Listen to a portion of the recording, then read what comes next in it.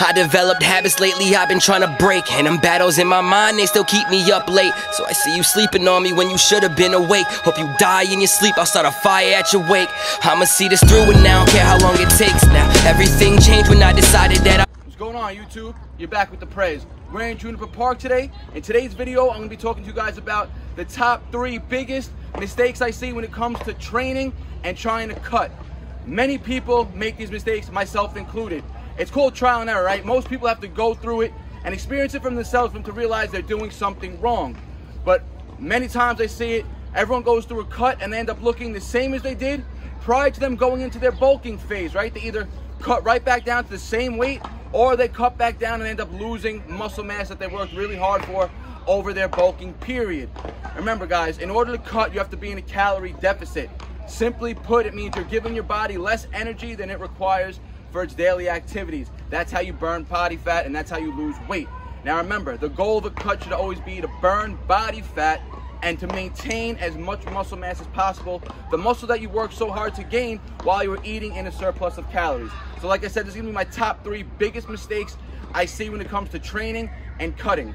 The first mistake I see people trying to make is trying to go for PRs. PRs mean personal records, right? Listen, like I said, when you're in a deficit or cutting, that means you're giving your body less energy than it's required to function throughout the day, right? That's how you burn the weight and that's how you lose the fat.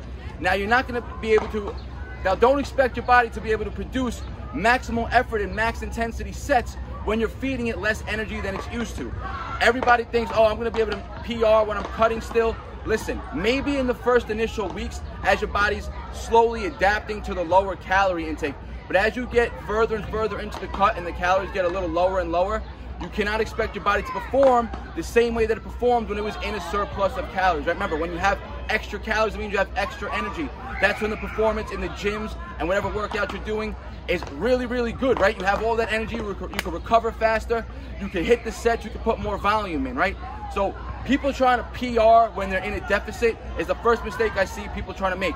The main goal should always be to maintain as much strength as possible. It's going to be inevitable that as the weeks go on, you're going to have to lose a little bit of strength. It's just going to happen. You can't always maintain all the strength that you built in a surplus unless you're on gear and things like that. So the first mistake I see people making is trying to PR. The second mistake when it comes to training and cutting that I see people making is trying to switch up the whole focus of their workout routine. This leads back to almost on point 1 when I said the goal should be to maintain as much muscle mass and strength as possible that you built when you were in a surplus of calories. So the first thing people always want to do is let's start increasing the workload. They want to start doing high intensity interval training type workouts, HIIT training where they're supersetting every workout, trying to keep the heart rate up and trying to burn more calories. Remember, the calories that are being burned should be coming from your diet, right? That's where the majority of the weight loss should come from. It should be in the deficit that you guys are creating from the food you're intaking. Your workout's primary focus should always be to maintain as much strength and muscle mass as possible. And like I said, you're not going to be able to really build much muscle and build much strength in a deficit, but you can work on maintaining the strength and muscle that you worked for, right? So going into exercises where you're increasing the volume dramatically. Now you're increasing the volume, you're taking in lower calories, you're setting your body up to overtrain. You're increasing the cortisol levels, meaning your body's gonna be overstressed. If you're overstressed, your body's not gonna wanna burn fat. It's gonna wanna hold on to everything that it has, thinking it's in a fight or flight state, right? So remember, maintain the workout intensity that you worked. Maintaining the intensity that you were working when you were in a surplus is not gonna be as effective and it's not going to be able to be sustainable, right? So you're going to have to lower the overall intensity, meaning sets and reps, right? Lower the total volume of the workout and focus on heavy lifting, longer break periods, and again, let the calories that you're eating do the majority of the work for you when it comes to losing the weight and the fat. And now the third mistake I see people making is trying to do too much cardio. And again, this plays off to point number 2. Like I said, the high intensity interval training, it's cool to throw in maybe once in a blue moon, right? Just to maintain stamina and work on endurance, right? Because like I said, that's going to increase the heart rate and it's going to allow you to also get your work done faster. But again, you're going to be in a lower energy state. So you're not going to be able to lift heavy weights. One, because the low energy, and now when you're supersetting, the weights are going to dramatically have to drop off in weight, right? So like I said, that's not going to be as productive as you want when it comes to maintaining the muscle and strength that you built.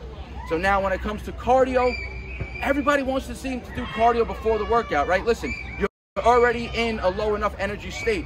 If you start your workout with a cardio session before you get into your lifting, you're gonna be burning through the little glycogen stores and the little energy reserves that you have to get through a productive workout, right? So if you're gonna do cardio, I definitely recommend keeping it towards the end of the routine after you burn through the carbs and the glycogen stores during an effective workout, right? Put the calories that your body is taking in and let it go to work where you're working to maintain the muscle and strength that you worked on during the exercise training, right? Remember, training and exercise are different. Training, you have an intent, trying to maintain the most muscle in this sense, right? When you're cutting, the intent of the training should always be to maintain as much muscle and strength as possible. So the cardio, if you're gonna do it, keep it to after the workouts or limit it to even so. Remember, you wanna prioritize either muscle building or fat loss, right? So that comes the same thing when it comes to being a surplus, right? If you're telling your body to build muscle all the time and you're eating a lot of calories, but then you're doing a shit ton of cardio, your body's not gonna know, should I build the muscle or should I burn the fat, right? Same thing when it comes to being in a deficit. If you start doing more cardio than you do resistance training, your body's not gonna know. It's gonna think, am I trying to just lose all these, burn all calories, burn my muscle, or do I wanna maintain as much muscle as possible and just try to burn fat? So keep the cardio to a minimum. I'd say have it at least 60% training, 40% cardio for your total overall volume, maybe even 70-30. Remember, as you go on in your diet, you're gonna have to slowly lower the calories more and more from your original starting point.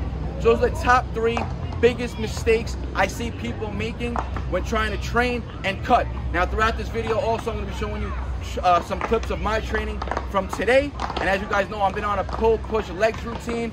This week's it's a little different. I'm actually going to be doing a photo shoot during this training with my guy Utopian Fit. I'm going to throw him up in the description. You'll see me wearing his gear all throughout the workout.